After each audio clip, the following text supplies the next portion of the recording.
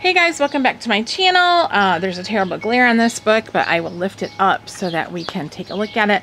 So this is Gothic Beauty by Deborah Muller, and the cover was done by our lovely Tiffany, and it's the admin in our Deborah Muller Facebook group. So this book has been out for a little while, not too long, but it is new to me. I just got it in the mail the other day. I was kind of late to the game publishing it. Deborah does have quite a few new books getting ready to come out, especially ones that are geared toward Halloween, and I'm super psyched for those. So here is the title page. You know, it's the Gothic, well, not title, I guess it is a title page, Gothic Beauty. It's the cover here, so you can color that. And here we have a nameplate page. Very interesting. I love that Deborah now does a separate nameplate page for each book. Before, they all used to have the same one, and now she has different ones according to what the style of the book is, and I really enjoy that. I think it's a lot of fun and adds to the book.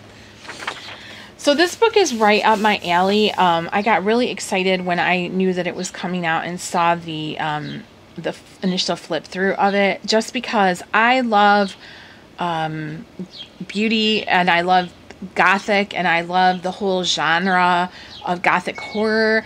It's right up my alley. It's my jam, and I think it's fantastic. I love the Hammer horror movies of the 60s and 70s, and how beautiful and glamorous the women were, the victims and the vampires. You know, I loved them all. And so this book totally puts me in mind of those movies, and it's just like my favorite thing, with the long flowing dresses and their hair and the chokered jewelry, like the choker necklaces and all the candelabra, and I just love it. I wish horror was so glamorous still, but horror is not glamorous anymore. Like, I love this one, absolutely love it. So this is my thing, you know.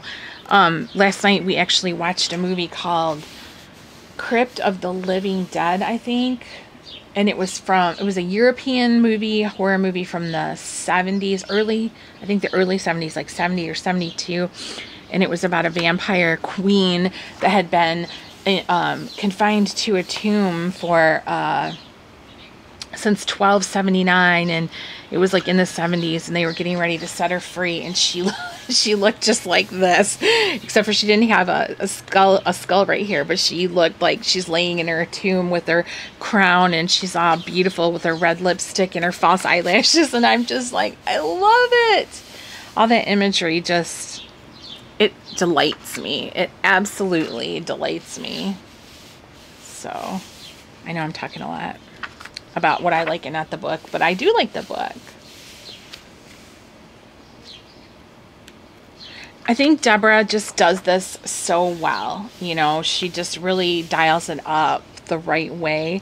I like this one. This one reminds me of one of those, like somebody that would have been in one of those traveling acting troupes or something in the Middle Ages, you know.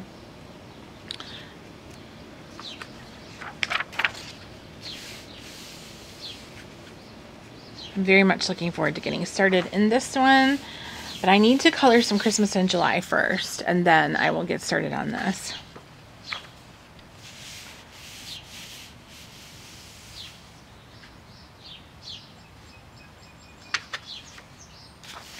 I like this one a lot. She's got this, I don't know if it's a griffin or exactly what it is. Something.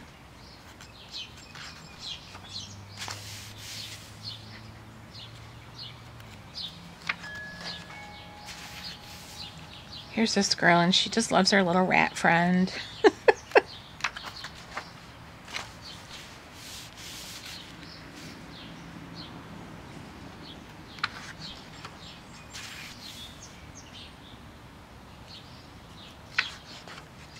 This one I really like. This one, to me, she's a bad guy. She's not a victim. She's a bad guy. So she's definitely got to be like some kind of evil, even though she doesn't have fangs. I'm thinking she's a vampire queen or some kind of witch.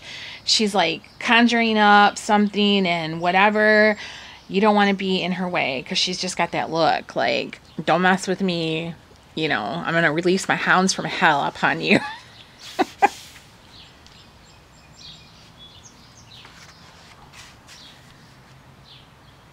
Now this, she's the victim.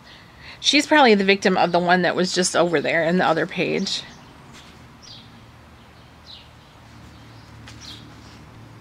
I like this girl too. She's kind of kooky.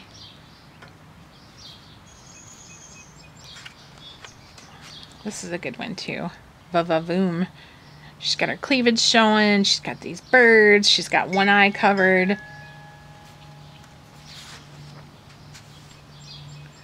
I feel like she just rose from the grave because she's got skeleton hands. So she's in some kind of metamorphosis state where she's not all the way human and not all the way dead, or something's going on.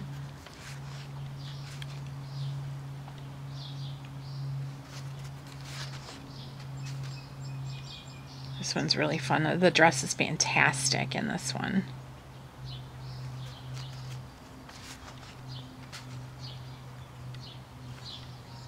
This one's kind of, you know, wrapped up in gauze.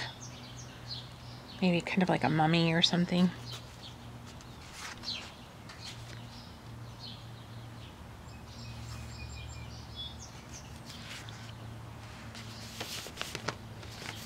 Here's another one. I'm not really sure. Is she good or is she bad? I don't know. Haven't decided. I can definitely see myself painting the background in this one, like over these little vines or thorns or whatever that is, and kind of doing some kind of aura around her, like a glow or something.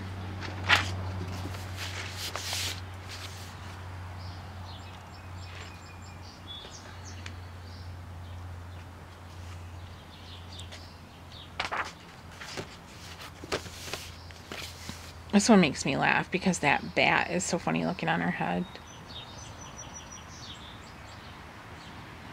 I like the dress though. It's very interesting with the bow at the neck.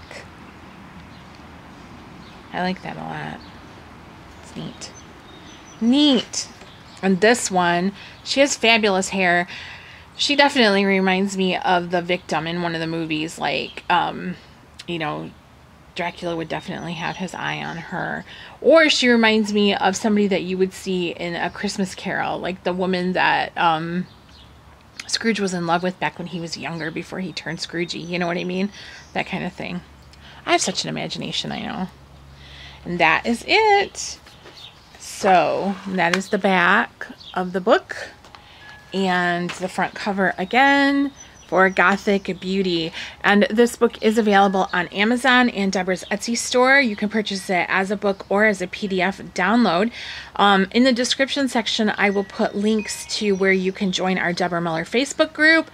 And I will link Deborah's Instagram account, as well as where to purchase this book on Amazon and her Etsy store. So thank you guys so much for watching. Question or comment below, and I will see you in the next video.